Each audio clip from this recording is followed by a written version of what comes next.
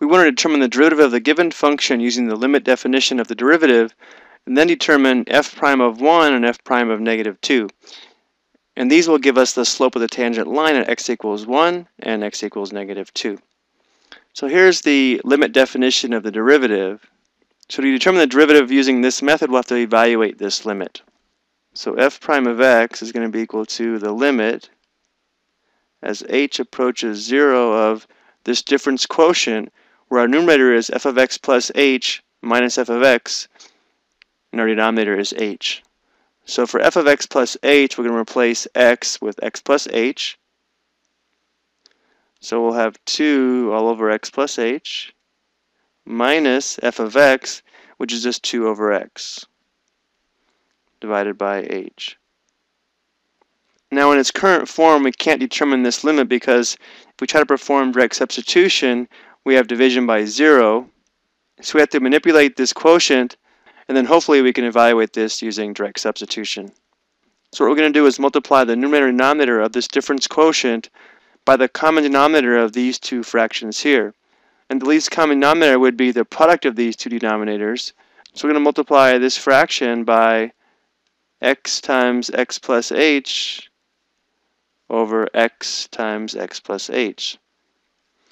But since these are in fraction form, we're going to write this all over 1. Now let's see what this gives us. We're going to leave our denominator in factored form, so we're going to have hx times x plus h. Now we need to be careful when we multiply the numerator.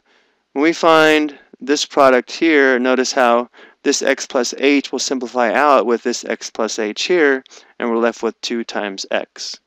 So we have 2x here.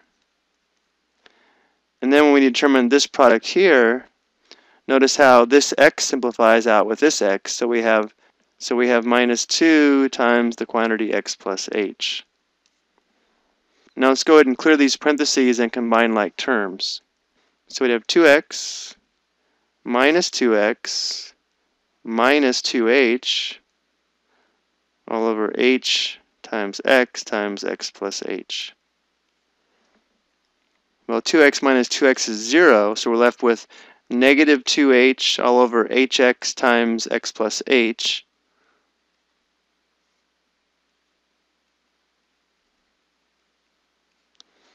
Notice how we have a common factor of h between the numerator and denominator, which simplifies out. So now we have the limit as h approaches 0 of just negative 2 all over x times x plus h. But if h approaches 0, our denominator is going to approach just x times x, or x squared. So our derivative is negative 2 divided by x squared. Now that we have the derivative, let's go ahead and evaluate it at positive 1 and negative 2 on the next page. So f prime of 1 is going to be equal to negative 2 all over 1 squared, which is negative 2. Now we want f prime of negative 2, so we'll have negative 2 all over negative 2 squared, which is negative 2 over positive 4, so that's equal to negative 1/2.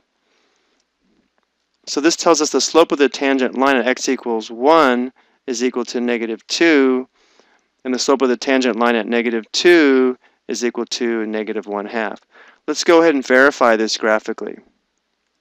Notice at x equals 1, we have this blue tangent line here with a slope of negative 2.